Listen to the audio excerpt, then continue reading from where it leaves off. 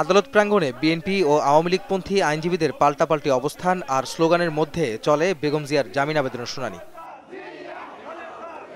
এজলাসে আইনজীবীদের উপস্থিতির সংখ্যা নিয়েও বেশ কিছুক্ষণ চলে কথা। পরে দুপক্ষের মোট ৬০ জন আইনজীবীকে এজলাসে থাকার অনুমতি দেন প্রধান বিচারপতি।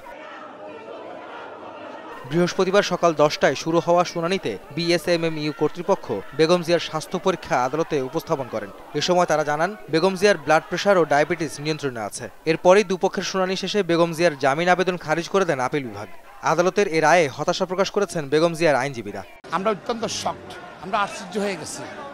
এখন যে ভূমিকা ছিল আজকে কোর্টের মধ্যে, বেগম খালেদারে তারা বাঁচতে দেবে না, তারা কারাগারে বেগম খালেদার মৃত্যুর জন্য ব্যবস্থা করতেছে। বাংলাদেশের ইতিহাসে না, আমাদের পার্শ্ববর্তী দেশেও এই ধরনের কোনো নজির নাই। এখন আর কোনো আইনি প্রক্রিয়া থাকলো কি?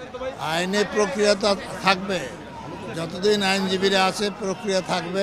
জামিন আবেদন খারিজের মধ্য দিয়ে ন্যায় বিচার প্রতিষ্ঠিত হয়েছে বলে মন্তব্য করেছেন রাষ্ট্রপক্ষের আইনজীবী।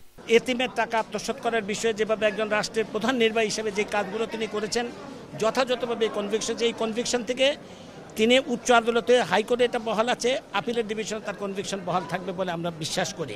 অহেতুক সময় নষ্ট না করে সংবিধানের যে প্রভিশন আছে, কনস্টিটিউশন যে প্রভিশন আছে, মহামান্য রাষ্ট্রপতির কাছে ক্ষমা প্রার্থনা করা, সেই পথে তারা এগুলি আমার মনে সবচেয়ে ভালো হবে। মেডিকেল বোর্ড গঠন করার নির্দেশ দিয়েছিল আদালত এবং রিপোর্ট প্রদান করতে। সেই রিপোর্টে আসছে খালেদা জিয়া তার চিকিৎসার ব্যাপারে তিনি সহযোগিতা করছেন না। এদিকে বিএনপি চেয়ারপারসন বেগম খালেদা জিয়ার জামিন শুনানিতে কেন্দ্র করে সকাল থেকেই আদালত প্রাঙ্গণে নেওয়া হয় বাড়তি নিরাপত্তা ব্যবস্থা। জিয়া চ্যারিটেবল ট্রাস্ট দুর্নীতি মামলায় হাইকোর্টে জামিন আবেদন খারিজের বিরুদ্ধে 14 নভেম্বর আপিল করেন বেগম জিয়া। আবেদনের প্রেক্ষিতে তার স্বাস্থ্য পরীক্ষার রিপোর্ট চেয়ে আদালত ৫ ডিসেম্বর শুনানির দিন ধার্য করে দিলেও সেদিন বিএসএমএমইউ কর্তৃপক্ষ তা দিতে ব্যর্থ হয়।